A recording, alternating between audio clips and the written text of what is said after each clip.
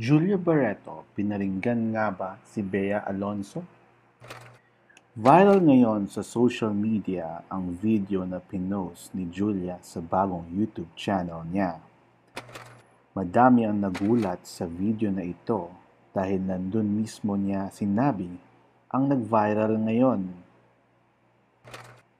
Kasalukuyan, ang video ay umabot na ng 236,621 views, posted 15 hours ago. Ang video na iyon ay naglalaman ng kanyang preparasyon sa isang magic ball event. Mukhang sineseryoso na talaga ni Julia Barretto ang vlogging. Sa bagong gawang YouTube channel niya, naka 32,000 subscribers na agad siya. Ang ikinagulat ng marami ay ang mga komento niya sa pag-ibig habang kausap ang mga kaibigan niya.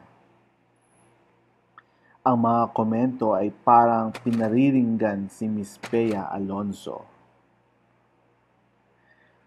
Sabi ng isang kaibigan niya, "The more mong gustong sakalin, the more umalis." Again, ito ang sabi ng kaibigan niya.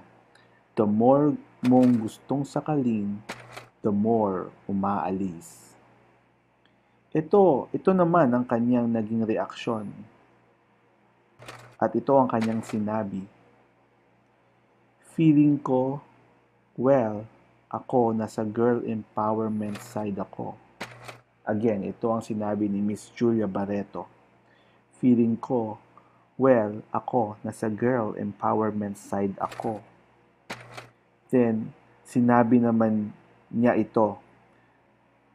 Julia said this, "Never force yourself to a guy or to anybody in general." Again, ito sinabi ni Miss Julia Barretto. Never force yourself to a guy or to anybody in general. Ito pa ang mga sinabi ni Julia na talagang kinagulat ng mga netizens ngayon.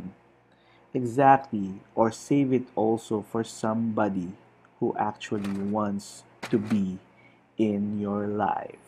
Again, ulitin natin guys ha. Exactly, or save it also for somebody who actually wants to be in your life.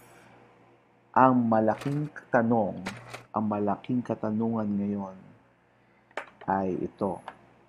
Si Bea Alonzo nga ba ang pinaparinggan ni Miss Julia Barretto? Ano sa tingin nyo guys? Please comment down below and subscribe to my channel. Maraming salamat.